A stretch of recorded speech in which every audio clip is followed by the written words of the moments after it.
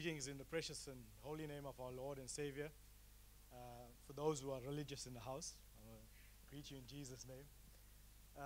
But today is, it's actually an absolutely privilege and honor to speak on behalf of our spiritual parents who are visiting in East London. And we want to thank God for them and for their lives and what He's doing in and through them. And thank you to God our Father for giving me this opportunity, giving us this opportunity to speak to the family this morning. Today is our 10th session. For those who are visiting us here for the first time, we're dealing with it's called the debt elimination, debt eradication session, and today is our 10th installment for this morning. We actually said that when we started the series, we went through, and I want to take us through some of the stuff that we've done thus far. That we said, deliver yourself like a gazelle from the hand of the hunter. So far, I'm sure that we all as family here, we've taken the teachings, and we've now starting to apply the teachings. So how many of us are making progress with the debt eradication and debt reduction? By talking to most of you, I'm very pleased to hear that there's some progress taking place in the house, and which warms my heart that all of the words and all of the preaching that we've labored and we've done so far is manifesting in your lives personally, which is excellent. So we've done one or two sessions on the kickoff, or what causes debt. And some of the things that we spoke about, what causes debt was ultimately it'll lead you to death, but what causes debt is not an economical condition per se. We've said that. We said it is a spiritual condition. So it's not an economical condition per se. We said it is a spiritual one. And we also said that it stems from us being entrapped by the God of this world, right? We said that by the trap of the God of this world. So by now we should be better managers. Am I right? We should be better stewards. We should be better managers. We should be looking at our bank accounts. We mentioned that. We said we should be looking at our bank statements, scrutinizing them, doing a forensic inquiry. We should also be looking at our budgeting. We said we mentioned about budgeting, and I coined the phrase budgeting like a pro, because when you budget, you're actually telling your money where to go, and not your money telling where it is going. So it's very practical stuff that we've been through and we labored on. Then we also spoke about the credit card and how the credit card is a very, very big thing, and why it's mammon, it's mammonos, and why it is basically can get you into a spending frenzy. So we also by now should be curbing our credit card spending. And I'm glad to hear someone I spoke to last weekend testified and told me personally that that the bank called up and offered another credit card, and by God's grace she says no, thank you, but no thank you, but no thank you. So I'm pleased to announce that was excellent, and I'm glad that a person has shared that to me, with me. And then we also spoke about how we should be better givers, because being in debt should not promote a non-giving, non-generous spirit. In fact, one of the things that Randolph has actually labored on, I think it was about 4 or 5 sessions thus far, was how, and this was on the premise of Proverbs 19 verse 7, which says this here, it says, when you give to the poor, when you have pity on the poor, you are actually lending to God. So that's another key component of how you can get yourself out of debt, is by giving to the poor, having a heart of compassion to the poor and to the needy. So we've labored. I mean, as Quentin has mentioned, please get the tapes and get not tapes, sorry, I'm giving off my age here. Get the CDs. It'll bless you. And there's too much of sessions now to go through and go back and labor on that. But I'm just giving you a summation, especially for those who have come in for the first time. And, we're talking about debt elimination, debt eradication. They might be saying, what is that? So I'm just giving a summation. Bronman, if you can put that slide on the debt elimination, please. So these are strategies. Everybody say strategies. Strategies on how to get out of debt. And Randolph, as I said, labored on giving to the poor profusely. And there were so many keys, so many components there. And I'm actually looking at it right now. There's so much of keys locked up in the Bible, which also we've mentioned is that one of the key components is accessing the Word to eradicate and get us out of debt. Accessing the Word, we mentioned that. Accessing the Word of God, which is living, which is pregnant with so much of revelation. All we've got to do is open our Bibles, open our hearts. Randolph has done, if anybody has not seen that or has experienced that session last week, Tuesday, I would recommend it. It is absolutely crucial that you get your hands on that. Click on the YouTube link. It'll take you a few seconds. Click on it. Watch the session. It is introductory in terms of how we would access the Word and what the Word would do. What are we talking about? We're talking about keys.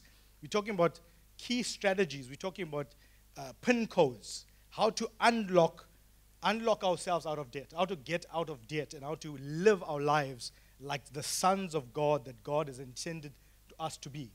We are not meant to be slaves. We are not meant to be in this mundane, in and out, playing churchianity. We were meant to be the sons of God that God has created us to be. So I would recommend you get that session, and that session actually talks about how Randolph, one of the key components was there, or the key text was found in Proverbs 25, verse 2, which says this. It says, the glory of God to conceal a matter, but it's the heart of kings to search the matter out. Right?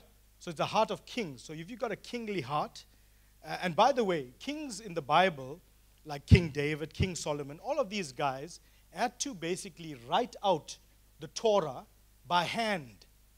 They had to write out the Torah by hand. So it means that they knew their stuff. It means that they knew something that we didn't know. And that is why if you look at the Jewish and the Muslim children, or the parents teach their children about the Word. They send them to schools to learn about the Torah, to learn about their scriptures. But when it comes to us, we dumb it down to Sunday school, to 1 hour. That is why I got my children now profusely. I say to him, Caleb, you will study the Proverbs with me. Because this thing, trust me, boy, this is going to be, it's going to be a grace salvation, and it's going to be absolutely something that you're going to trust me. You're going to thank me one day. That's my greatest investment that I can give my child and my sons and my children, is that I can give them the Word, the written and the Rhema word of God. And as I said, it's PIN codes. If you, for example, if you have a lot of money in the bank, like some of you do, no matter what amount you have, it is crucial that you have a PIN code. Am I right? Who can access their bank accounts here without a PIN code? Then that's like you being like Houdini, and I want to know more about you. But you have to have a PIN code. These are simple things I'm saying, and I want to use some example to extrapolate the principle. You got a PIN code. You got to push in the PIN code to unlock that money. You can tell the bank, that's me. This is my money. But the bank, that's one of the key components of how you will have to unlock this money of yours and this treasure of yours by using this 4-digit or 5-digit PIN code. So likewise, when it comes to the Word of God, there's so much of treasures, so much of benefits, so much of things that are locked up for us, secrets, so much of things that are locked up for us as the sons of God, but yet we do not unlock using the PIN code. And the PIN code of our lives is the Word of God. So we said that the Word of God will give us that, and it's actually our premise. Matthew 18:18 says this here. It says, and we use this primarily, this scripture mostly in our lives. I'm sure you've heard that, and where people will say, what you bind on the earth will be bound in heaven. And we use that primarily for demonic manifestations, or to extract or cast out a demon. But not so. Jesus is talking about here. He says, truly I say to you, whatever you bind on the earth shall be bound in the heaven, and whatever you loose on the earth shall be loosed in the heaven. The word bound and the word bind and the word loose. That's why it's very important for us to look at Tuesday's session, because words in its English translation is so misleading. So misleading. The word bound actually means to lock up. To lock up. So whatever you lock up on the earth will be locked up in the heavens. So whatever and the word loose is unlock. So whatever you unlock in the earth will be unlocked in the heavens.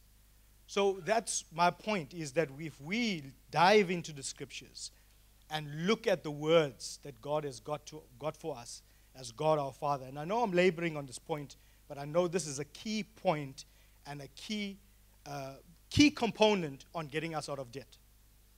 Because we could be talking about all the financial aspects about financial planning 101.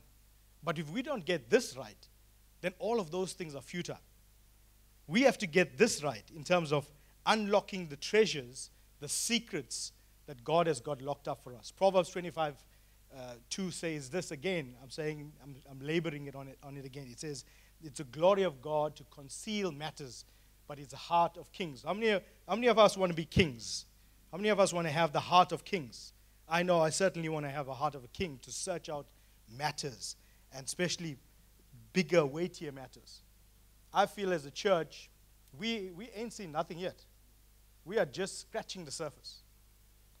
We are just scratching the surface. There's so much of stuff that's locked up in the Word of God. And I feel that Solomon, for example, that is why it made him one of the wealthiest men on the earth. I think even up to today, no one can actually surpass the wealth of Solomon, is because he knew, as I said earlier, he knew something that we didn't know, where he was diving into the scriptures and he was living out the Word of God.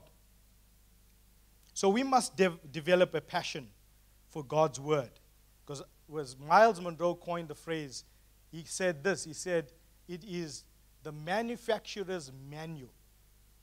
It is the manufacturer's manual. Tell your neighbor, the Word of God is the manufacturer's manual. It is the manufacturer's manual. Our Maker, our God, our Father, has given us a manual. Now, I know I got a vehicle, and it comes loaded with a thick manual. I haven't gone through that entire thing. But I know if a warning light, for example, comes on in that car, it's an old car now, it's about 12 years old, so I'm particularly looking at the manual. So if a warning light comes on the dashboard, guess what? What's my first reaction? I don't run to take it to a dealer, because that guy is going to probably want to sell me a new car. So I look at the manual. Say, look at the manual. Look in the manual, because the manual will tell you some stuff. For example, it'll tell you maybe you've blown a fuse. Right? So you don't have to repair an old car if you've just blown a fuse. So likewise, the manufacturer's manual for us, our lives, is the Word of God. Is the Word of God. Some of us blew a fuse, but we do not look at the manufacturer's manual. And I think it's very important, because everything is in the manual.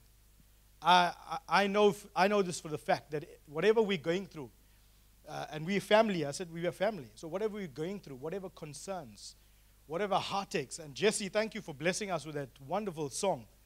Wonderful, wonderful, beautiful words and encouraging words. So whatever stuff we're going through, it's all loaded.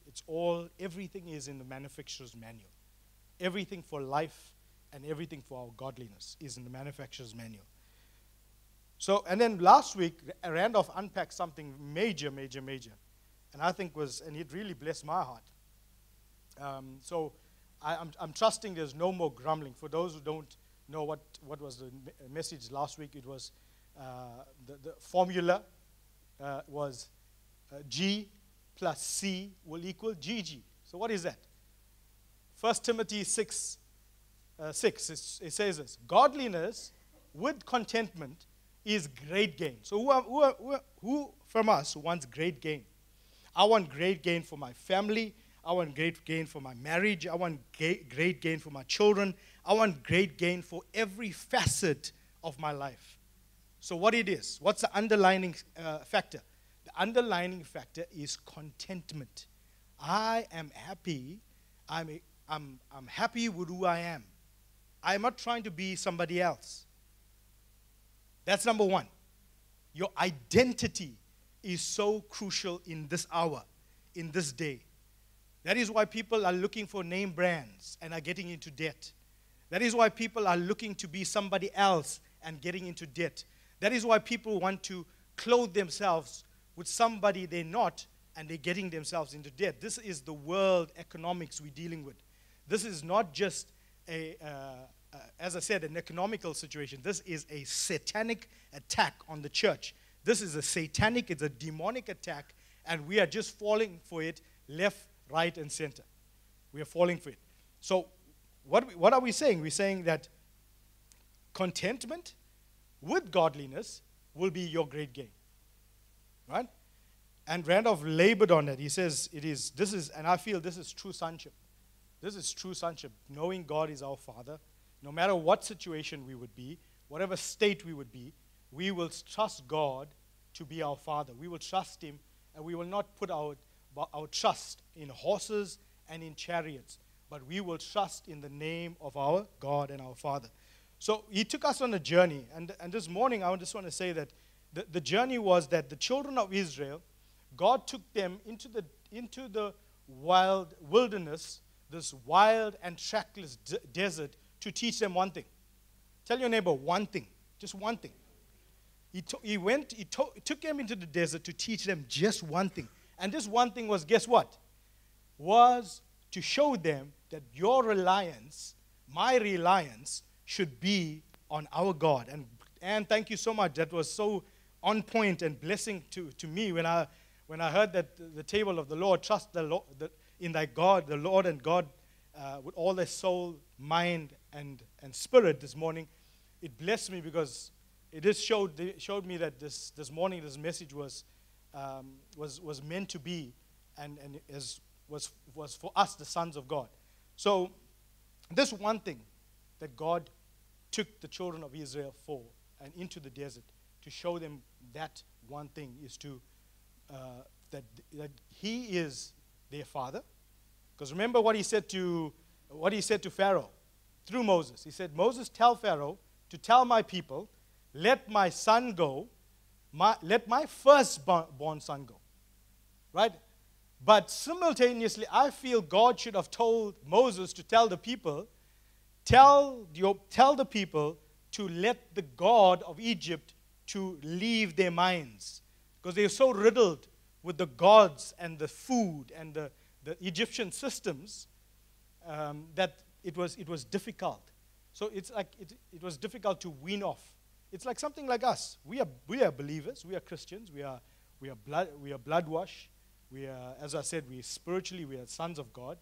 But sometimes it's difficult. So it's somewhat to say that we've been saved spiritually, but it's our minds that are lagging. Our souls are lagging. Our souls are playing catch up. So I think God has taken the children of Israel into the desert to show them that they need to wean themselves off the systems of this world.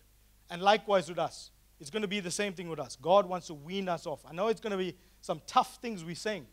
But if we cannot play, we can't play both sides anymore. Trust me, we can't play both sides anymore. This is a crucial word, and it really pierced my heart. We can't play, as I said, churchianity. We have to choose one God. You either choose the God of this world or you choose the God of mammon. So that's what God has taken the children of Israel to show them, that their reliance and they're relying on an economy and a false identity, a false system, was not on. So on this debt-free journey, the children of Israel left Egypt, but the big question is, as Egypt left the children of Israel. The children of Israel exited Egypt, but the big question is, as Egyptian systems has been eradicated, has been totally removed from the mind of the soul. And this morning, even as we deal with that, we know that G plus C equals GG. We also know that M plus D equals GD. What's that? Mammon plus discontentment equals great death. Because we know that in the wild and trackless desert, what happened? God had to wait for these people, and he waited for them. He waited for them patiently because of their disobedience. They saw all God's miracles. Remember that? They saw the Red Sea parting. They watched Moses lead them through, in and through, but yet they were still disobedient. They still grumbled. They still complained. And yes, it's very, very good for us. We can always, and it's okay for me to talk about the children of Israel, but the question is, what's happening in me? What's happening in my life personally? So that will also be the question for us this morning, that we have to equate our lives in terms of whether we are complaining, whether we are discontented, whether we are absolutely just grumbling about where we are in life and about life's challenges. So what am I saying? That is that grumbling and discontentment can actually get us into debt. Right? The contentment is a key. Job 36:11. Bronwyn, can we put that up?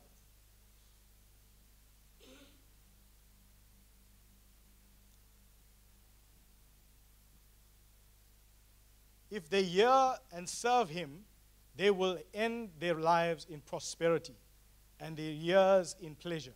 So this is contentment. This is the key.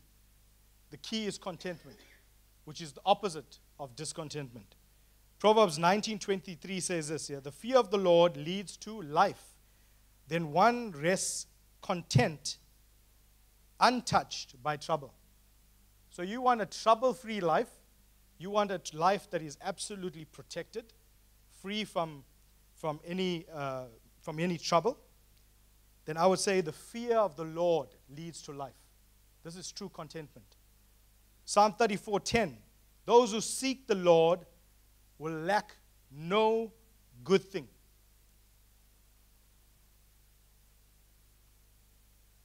And my favorite one is Proverbs 14:30. It says this: the heart that gives life to the body, but envy rots the bones. So this is now the opposite of contentment. This is what discontentment will do.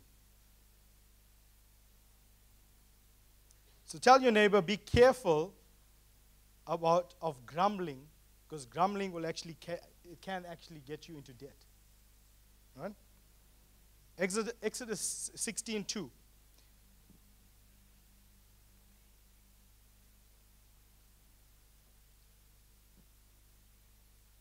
Exodus 16:2. Okay, I'm just going to read it. It says, in the desert, the whole community grumbled against Moses and Aaron. If only the Lord had killed us back in Egypt, they moaned. There we sat around pots filled with meat and all the bread we wanted. But now you have brought us into the wilderness to starve us to death. Okay, so this is the condition of the people of Egypt. It's they remembered what was given to them, what was given to them in Egypt. They remembered. Yet God is now taking them out of slavery, taking them and rescuing them as the sons of God. But yet now they're throwing it in God's face, and they remembered the spoils of Egypt. So how many of us now on this debt-free journey, we're making progress, but we also simultaneously get bogged down by remembering the food and the pleasures of this world.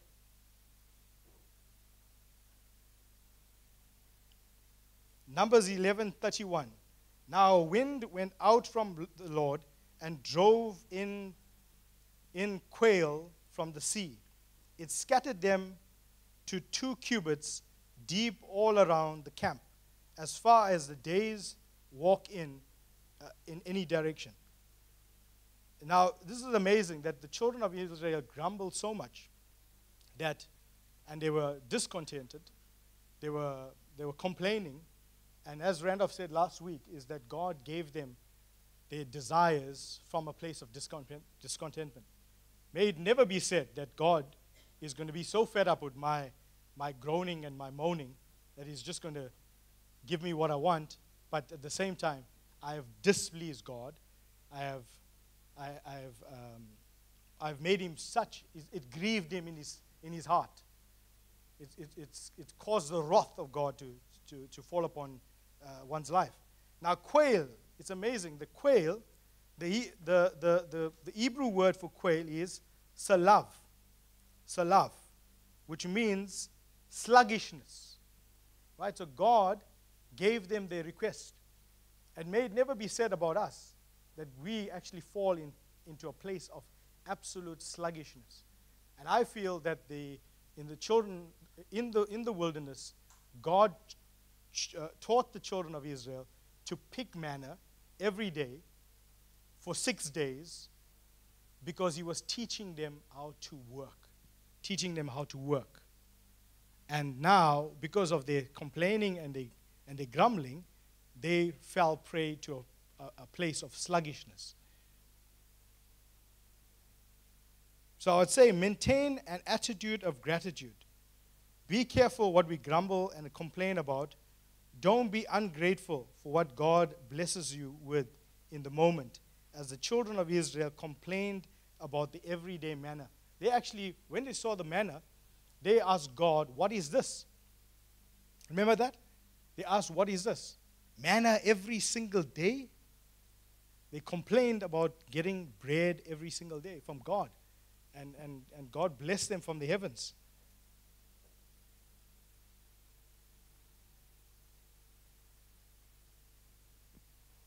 So the people not only remembered the food in Egypt, but they also remembered their gods. We remember in Exodus 19 when God took Aaron, the children of Israel, to the foot of the mountain, Exodus 19. Moses went up to meet and speak to God, but the children of Israel was on the foot of the mount. And we know what took place there, that they asked Aaron to please give us a god. And so Aaron says, reflexively, he said, give me your earring, give me the earrings from the wives and from the children, and we'll put it together and we'll throw it in the fire, and out comes this God. So that's how and Anne actually mentioned that this morning about the golden calf. So idol worship is the very thing that can actually get us into debt. Keeping up with trends. So we might think today, what are you talking about? Because we don't worship idols. We don't worship relics. We don't worship statues. We don't do those things. But our possessions, for example, like our cars, like our sport, all of these things can become an idol. unbeknown to us. So that's why the table of the Lord was very appropriate this morning, is that thou shalt serve no other God but the God of the Lord of Abraham, Isaac, and Jacob. Let this God teach us his ways. So anything, and this is what I want to say here, anything that actually preoccupies our time, our mind, is tantamount to being an idol in our lives. If anything takes away that precious time from spending the time with the Word of God. Remember, because of their idol worship, the children of Israel could not be trusted by God. So God had to take them, and what he did is he gave them the law. He actually gave them the indebtedness of the law. The law was their schoolmaster because of their disobedience. So be careful. We must not be possessed by our possessions. Our Father has been given, and our Father must never take a second place in our lives, because then we can't claim this. If we claim sonship, but God our Father is taking the second place in our life and taking the back seat, then this is not true sonship. God our Father must have exclusive rights. And how does this happen? This happens when we obey his commandments, obey the principles of his word. This is how this takes place. Jonah, the 2nd chapter, verse 8 says this: those who regard vain idols forsake their faithfulness.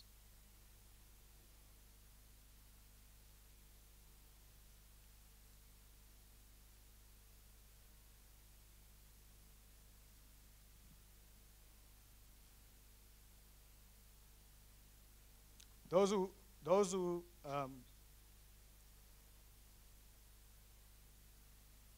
regard vain idols forsake their faithfulness.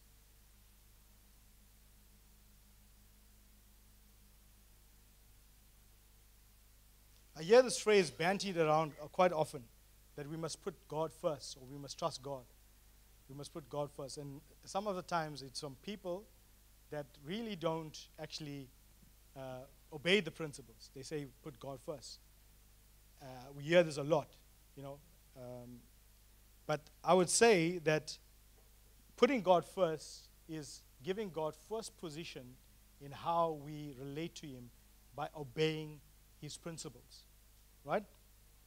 Knowing God is our Father, knowing that you are a son of God, believing that sonship is indeed intact and firm and secure, obeying and practicing God's principles. The example of this case study of this is the rich young ruler. We know that he followed Jesus. His heart was so into following Jesus. He actually asked Jesus, says, can I follow you? And then Jesus says that you must basically leave everything and follow me. Sell your possessions. Give it to the poor. And he says, I've done all of these things. He listed 5 or 6 things of the law. But one of the things that he missed out was covetousness. And he had a covetous heart. And the rich young ruler had a bad combination, by the way. He was young and he was rich. The prodigal son. Tell your neighbor, it is not I that is prodigal.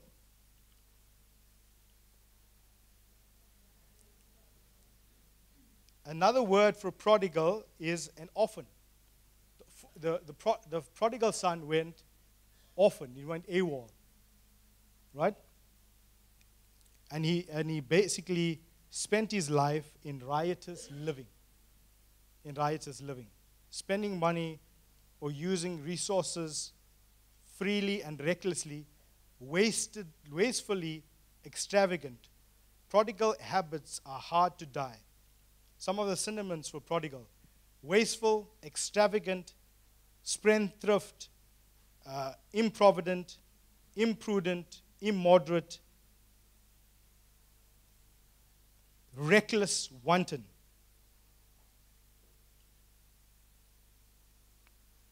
The reason why I mentioned the prodigal son is I recently had a client, and this client was basically, we've done a whole session on debt eradication and all the principles on getting this client out of debt. And why I mentioned the prodigal son is because you can have all of these teachings shared and all of the sessions we go through. But if you don't come to your own realization and come to your own senses, then it'll actually be futile. So that's what happened with the prodigal son. He came to his, you remember he was in the pigsty, he was in the testing of his life, and he was given the pigs food to eat, and he remembers in his father's house. He remembered in his father's house, hey, you know, the servants in my father's house are actually having much more better food to eat. And when he came to his own senses, he went back, and we know that he went back to his father's house. So you got to come back to your own senses in that respect. Matthew 6:22 says this: the eye is the lamp of the body. If your eyes are healthy, your whole body will be full of light.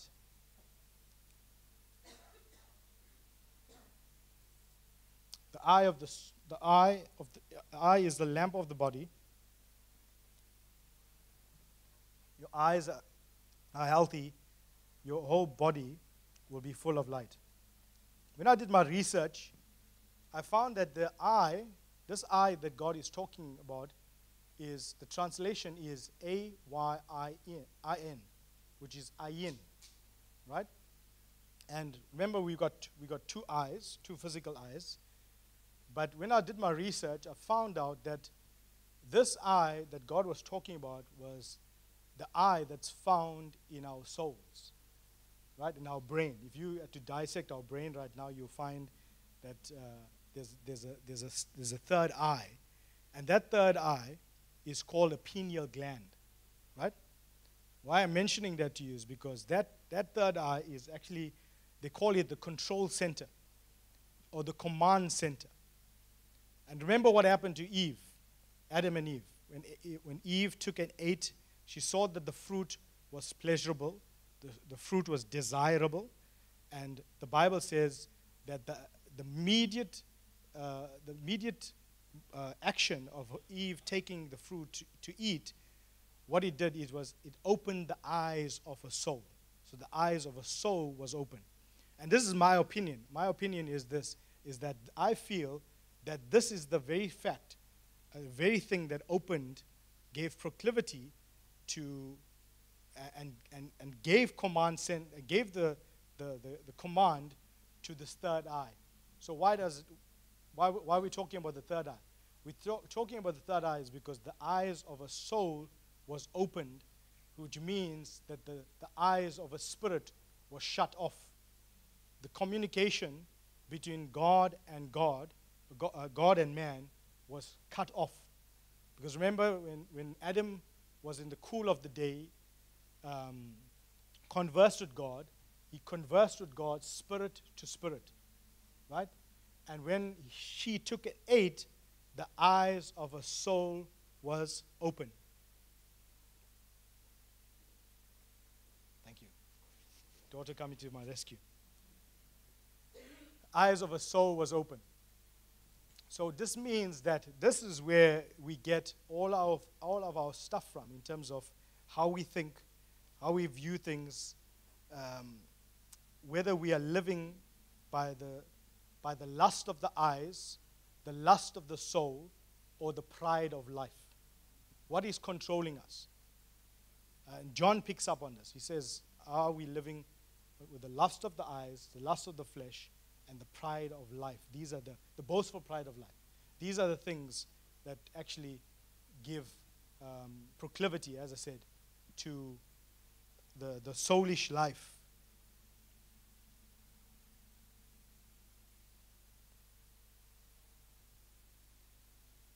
So Isaiah 11 talks about it. So what is the antidote? The antidote is this. Isaiah 11 says this. says, in the Spirit of the Lord, he comes in the Spirit of the Lord, talking about the Messiah now, and he is given the 7 spirits of God, right? Christ has been given the 7 spirits of Lord. He comes out of the stump of Jesse, and he's given the 7 spirits of the Lord. And one of the things he's been given is the spirit of lordship, spirit of wisdom, spirit of counsel, spirit of knowledge, spirit of understanding, and the spirit of the fear of the Lord. The Bible says the fear of the Lord is the beginning of wisdom. Right? The fear of the Lord is the beginning of wisdom. And why I'm actually talking about this is that this is, if we're going to take a key this morning, if anything we want to take from the session, I would say that we need more wisdom. Because the Bible also says wisdom builds a house. And I'm actually asking God for more and more wisdom. I feel Solomon, if you look at it, he nailed it. He could have asked God. God offered him some stuff, but he says, no, God, I want wisdom. I want more wisdom. Because if you get wisdom, then you get understanding. Right? If you get wisdom, you get everything. So Solomon knew, even in that, I was even sharing with Kella, I said, even in that, Solomon was so wise, even before God gave him wisdom, because he asked God for wisdom. He could have asked God for anything, but he asked God for wisdom. So he was on the right track. So I would say that we need more wisdom. Wisdom builds the house. And this is the antidote to us getting out of debt, is wisdom. Wise purchases, wise decisions. The eyes, I can't get that out of my mind. The eyes of a soul was opened, which gave an opening to this whole new world. The whole new world. We were not meant to see, and that word ayin, for example, has got a 2-pronged meaning to it. It's got a meaning of good stuff and evil stuff. Good things and evil things. So we were never ever meant to see what is evil. We were only meant to see what is good. Tobe, good in the Hebrew. Tobe. Right? So the eyes of a soul was opened, gave way to seeing this world, this whole new world that we live in now. And I would say that we need the 7 spirits of God. And why we need the 7 spirits of God is this, is that when Jesus was crucified on the cross, the day that he was the death, the burial, and resurrection took place, when he was resurrected, he gave the antidote to what happened in the garden. Because what happened was in the garden, the morning after Adam took and ate, the eyes of his soul, as I said, was open. And he lost the 7 spirits of the Lord. He lost all of these benefits. Spirit of lordship, spirit of wisdom, spirit of counsel, spirit of understanding, spirit of knowledge, and the spirit of the fear of the Lord. He lost all of these things.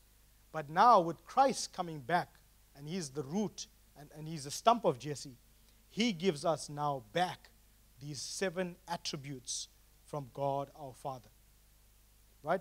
These are the 7 spirits of God that comes down from the throne of God, which are the 7 spirits of God. And I feel, as I said, from one of the major keys for us getting out of our debt and eliminating our debt will be more wisdom. Right? Some scriptures. Matthew 6:24 says this: you can't worship 2 gods at once. Loving one God, you'll end up hating the other. Adoration of one feeds contempt for the other. You can't worship God and mammon at the same time. Matthew 6:19-21 says, do not store up for yourselves treasures in the earth, where moth and rust destroy, and where thieves break in and steal. But store up for yourselves treasures in heaven, where neither moth or rust, and where thieves do not break in or steal. For where your treasure is, there is your heart. There will your heart be also. The love for money. Tell your neighbor, the love for money is a root to all kinds of evil.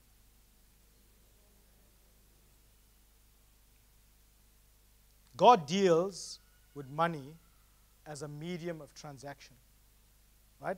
But God deals in the currency of grace, not money. Isaiah 55 says this here. 55:1 says this here. Come everyone, and this is why I'm saying he deals with the economy of grace and not money. Come everyone who thirsts, come to the waters, and he who has no money, come buy and eat. Okay? Money is a currency of human resources. So the heart that loves money is a heart that pins its hopes and it pursues its pleasures and puts its trust in what human resources can offer. So the love for money is a root to all kinds of evil. Right? So I want to offer you this morning, as I want to end off in this text, is that I feel that this will be an absolute major component for us, is that when we look at our lives and we know that God is our Father and He's given us a whole new economy, which is an economy of grace, right? Is a higher octane. When you go to fill up your car with fuel, right? It's the same thing as us going to God and filling up our tanks with higher octane levels of grace, right? It's the same thing as filling our lives with absolute fuel for our lives. That's what I call grace. It's fuel for our lives. So even as we stand, let us stand and lift up our hands and our hearts to the Lord and thank Him. And I want us to do that this morning. Is just thank Him as for being God our Father and taking us into this journey, out of Egypt this morning. As we would lift up our hands, raise our hands, and thank God for taking us out of Egypt. And the rescue mission was absolutely intact. The rescue mission was bold and it was sure and secure. And as God has taken us out of Egypt, let us not say, what is this, like the children of Israel. Let us not say, what is this, Lord? You brought us into the desert to kill us. You brought us out into the desert to look at the Egyptians. What are they going to say? You've taken us out of such a wonderful situation. We've had food, we've had leeks, and they remembered the food that God has blessed them with. So I want us to, this morning, just thank God for what He's given us, and a heart of gratitude. Let's just begin to thank God for, and have a heart of gratitude, and have an attitude of gratitude for what He's blessed us with. God, we thank You. We thank You for Your blessings. We thank You, God, for all that You've blessed us with, Father. And Lord, we do not want to be like the children of Israel with a heart of discontentment, Father.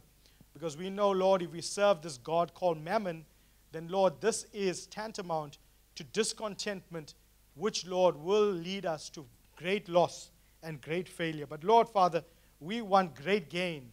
And, Lord, Father, we know, Lord, that great gain is tantamount to, Lord, Father, us having godliness and contentment, Father, which will give us this great gain in our lives. So, Father, we lift up our hearts, Father. We lift up our lives. We come before You. And, Lord, whatever is not of You, Father, we ask You, Lord, to get rid of those things that are Egyptian systems this morning, Father. Get rid of those things, oh God, that are holding us back. Father, let us not be people that are looking back and looking at our debt, Father, from a place of how we've actually got into that debt in the first place, Father. And Lord, let us not get back into a place of slavery. Lord, we do not want to be slaves, Father.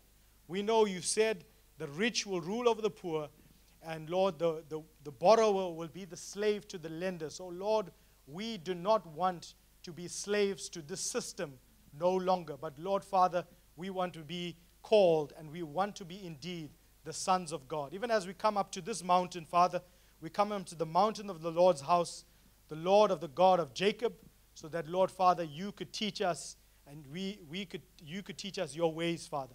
And Lord, that Father, we as the sons of God, Father, we will say no to this Egyptian system and to this Pharaoh.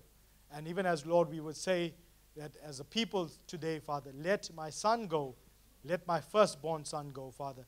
And Lord, we thank you for the freedom. We thank you, God, that we are free, and we are free indeed. And we are no longer the slaves to this system any longer, Father. So we thank you, Father. We give you the praise, the glory, and the honor, Father. And even as, Lord, we know that we come to the waters. And Lord, Father, even as you said to us, that we do not buy with money, as Isaiah prophesied, Father. We also, Lord, thank you for the 7 spirits of God this morning that you've put in our lives, that will govern our lives, Father. The spirit of lordship, the spirit of wisdom. We need more of your wisdom, Father. As your people, we need more of your wisdom. If anything, Lord, that is going to get us out of our debt spiral and our debt situation and our discontentment in life, keeping up with the Joneses, living a lifestyle that's not of you, Father. If anything, Lord, we would need more wisdom, Father.